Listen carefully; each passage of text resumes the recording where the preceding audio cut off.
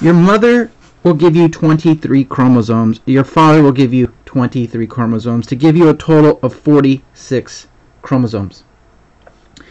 Each of these chromosomes, they're in a pair, right? So the mom gives you one, dad gives you one, and there is your pair of chromosomes. You have 23 pairs. We call these homologous. Home means same. Homologous chromosomes.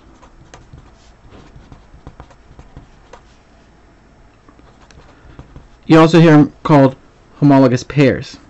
You have 23 pairs of chromosomes. So if you were to write that out, 1, there's one from mom, one from dad. 2, one from your mother, one from your father. 3, one from mother, one from father. These are homologous chromosomes.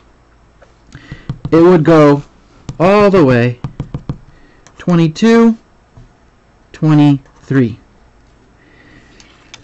This is, every cell in your body has this. 46 chromosomes.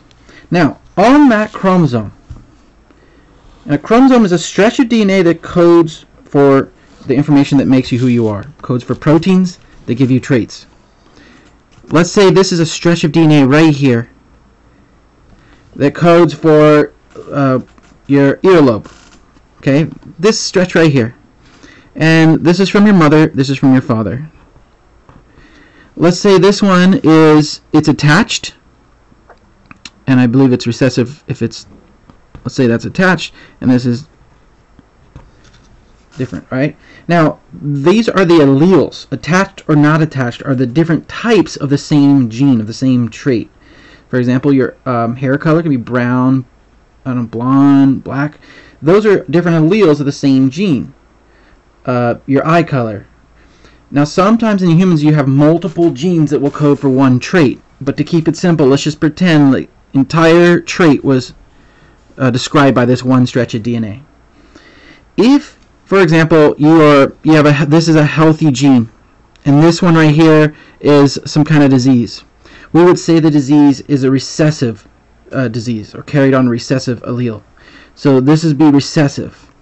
If, for example, the trait is carried on the dominant allele, we would call it dominant.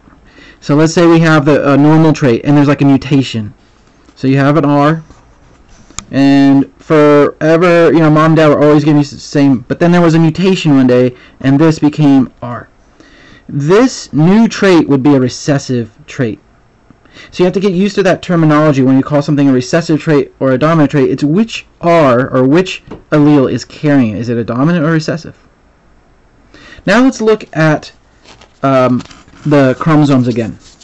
You have 23, because another very important part about Punnett squares is which ones are autosomal and which ones are sex chromosomes.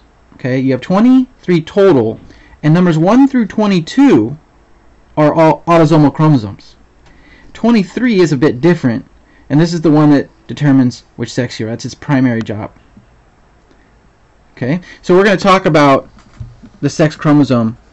When you're doing a pedigree, you need to determine if it's recessive or dominant, and if it's autosomal or a sex chromosome. The sex chromosome, you have one from your mom, one from your father, but they're not always the same, unlike the autosomal chromosomes. Each one's the same. But with a sex chromosome, if you're a female, you have the same, XX. But if you're a male, you have X and a Y. And the Y doesn't code for much. It only codes for if you're a male, determine you're male or female. And it's actually losing genes, they say, over time. So right now it has 200 different genes. The male will only get one X. And if there is a recessive, let's say, disease on that X, he will have it. Because he does not get another chance to get a dominant, for example, healthy gene. Whatever the trait is. Hemophilia is a great example. It's a recessive sex-linked disease, so the males often can get it, right? Because it will travel on the X. So we call it X-linked, because often these types of diseases are linked to the X chromosome. So in this video we covered some vocabulary. We covered autosomal chromosomes versus sex chromosomes. Autosomal, by the way, strange word, and it's the reason why the etymology behind the word is auto means ordinary or similar, like when we go on autopilot, right? Auto. And soma means body. So these are just your ordinary genes that code for your body. and that's what that word comes from. We also covered the difference between a gene and an allele. An allele is the different types of the same trait that the gene codes for. So like eye color might be the gene, but the alleles might be brown eyes or green eyes. Very simplified example because that's not really how it works with eye color.